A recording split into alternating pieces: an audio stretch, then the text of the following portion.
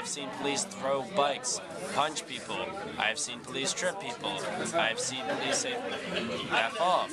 I had a police, I was trying to get paper out of the newsstand because they were free, so on my own. The police told me to F off, put the paper back, go home. I told him he kicked me out of my home, and then he pulled a long blade out and showed it to me, and I freaked out, and he put it away, and then he said, "What blade?"